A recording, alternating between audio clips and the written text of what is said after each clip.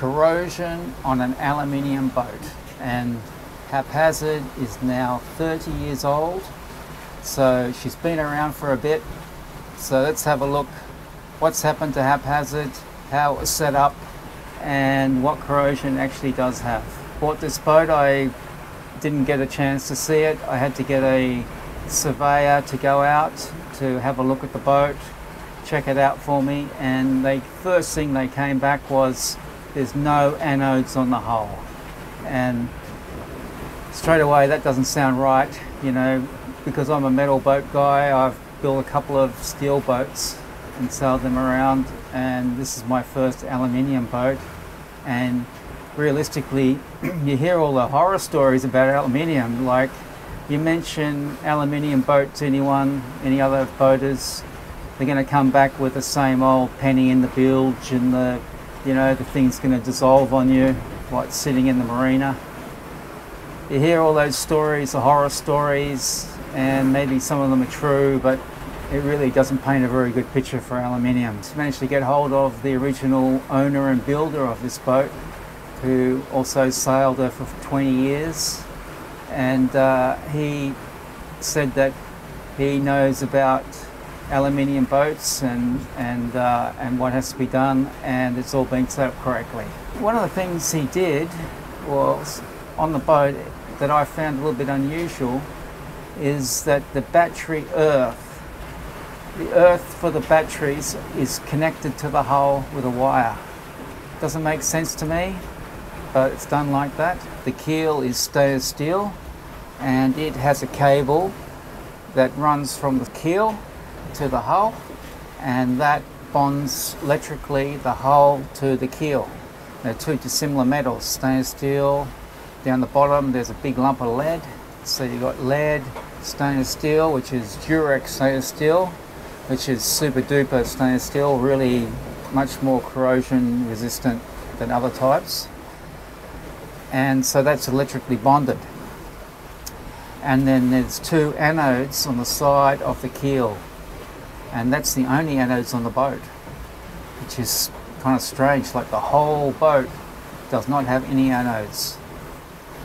There's nothing on the aluminium hull. Now I can see one place where there was probably an anode. There's a stainless steel bolt sitting in the bilge, and it's been cut off on the outside. I would say that was possibly an anode that they decided they didn't need, and it cut it off. So, and then even then, you got this stainless steel bolt sitting in the bilge, sitting in the water, and it's like brand new. There hasn't got any corrosion around where the two dissimilar metals are touching each other. There's also a cable on the rudder stock. The rudder stock is stainless steel, and that has a cable connecting that to the hull to electrically bond that to the hull. So I'm going to go over a bit of the corrosion that's on the boat. Probably the most noticeable is on the cabin sides. There's some blistering underneath the paint. That, from what I hear, is kind of normal. I have tried to sand it off and retouch it up with some epoxy, but it wasn't really done properly. I think I sanded it with a sanding disc, and I think that just polished it, and probably needs something so it sticks better. Anyway, I'll have to tackle that again. If anyone has some pointers on that, that would be helpful. The other type of corrosion is in the bilges. I can't get to every part of the bilge, but the main parts of the bilge.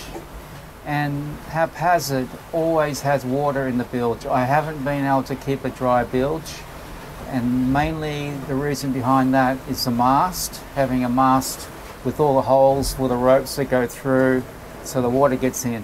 And I put a box underneath the mast and a drain, and with a bilge pump in it. It kind of works, probably gets the majority, but it must be some water getting past somewhere. So as a result, there's always water in the bilge. And for a metal boat, you can have a completely dry bilge, and that would be nice. Steel boat, my last steel boat had a completely dry bilge. There was no there was no water in it. So this one also has a leaking hatch. So this is the corrosion. It's just absolutely really minor, super minor. There's a couple of little marks on the aluminium, and that's from water sitting in those spots in between the stringers and not draining. So yeah, 30 years and that's all there is. This is a really good example on how corrosion resistant aluminium is, because the stanchions, the handrails on the side of the boat are constructed in this way that they've got a piece of pipe that's been welded to the boat, and then the stanchion fits on the inside of that pipe, and then it has a stainless steel bolt that holds it in, and water runs down the pipe, goes in through, fills up with water. So basically you've got this area that's full of water, probably salt water, and there's gunk in there and what have you, and then it has a stainless steel bolt going through. Now that you would think would be a recipe for corrosion, but I recently broke one and decided to replace the whole lot and raise it up another 100 mil, and I'll tell you what, that was a good idea, because now I feel way safer walking on the side decks. Before they were really just knee height, and now they've gone up 100 mil. That's 4 inches in America, and it's just way better. But anyway, get back to the corrosion.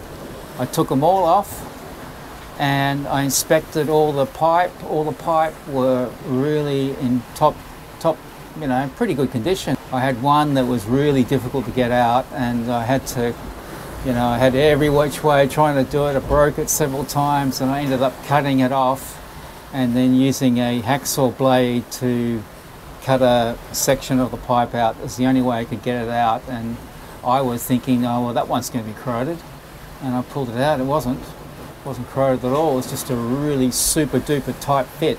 So yeah, that was a really good improvement for the boat. Very important to have a good barrier coat of epoxy underwater. I'm in the water once a month to check for barnacles and scour the slime off. Here's another good example of an aluminium boat next door. It's an Omni, beautiful boat, and has no paint on the sides, just bare aluminium. I think that aluminium is a lot more sturdy than what people make out, and maybe it's just the way this boat's been set up that's superior, because there are plenty of boats in aluminium that have had problems and do have problems, and I've seen some. And then there's some people that just do stupid things, like there's some boats here that come out of the water and they've got no barrier coat underneath, no barrier coat, and they just paint the anti-foul straight onto the aluminium. That can't be a good thing. So, and then and of course they are pitting. It's only a matter of time. Everything's aluminium on Haphazard, and it's actually not even built very heavily. It's quite lightly built. It's probably only 4 millimeters on the hull, as far as I know, 3 millimeters on the deck.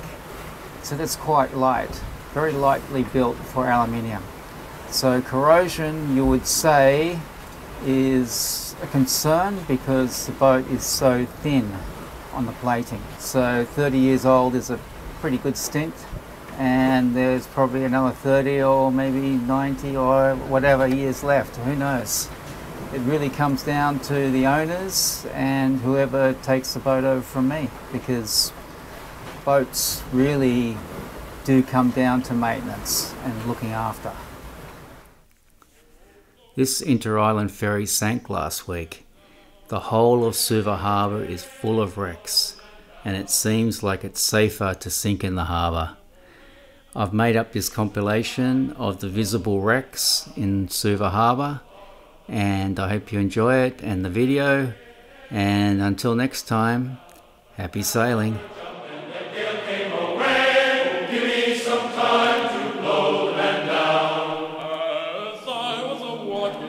Paradise Street. young damsel I happen to meet. Give me some time to blow the man down. I says to her, Pallion, how do you do? To me way, blow the man down. Says she, none the better for seeing of you. Give me some time to blow the man down. Oh, sailors is tinkers and tailors is meant to be way, blow the man down. And we're all of us coming to see you again. Oh, give me some time to blow the man down. So we'll blow the man up, we'll blow the man down. To me way, blow the man down. We'll blow him away into Liverpool town. Give me some time to blow the man down. Give me some time to blow the man down. Give me some time to blow the man down. As I was a-walking down Paradise Street, Blow the man down. a saucy young damsel I happened to meet. Give me some time to blow the man down. I says to her, Pallion, how do you do? To me way, blow the man down. Says she, none the better for seeing of you. Give me some time to blow the man down. Oh, sailors is tinkers and tailors is meant to be way, blow the man down. And we're all of us coming to see you again. Oh, give me some time to blow the man down. So we'll blow the man up, we'll blow the man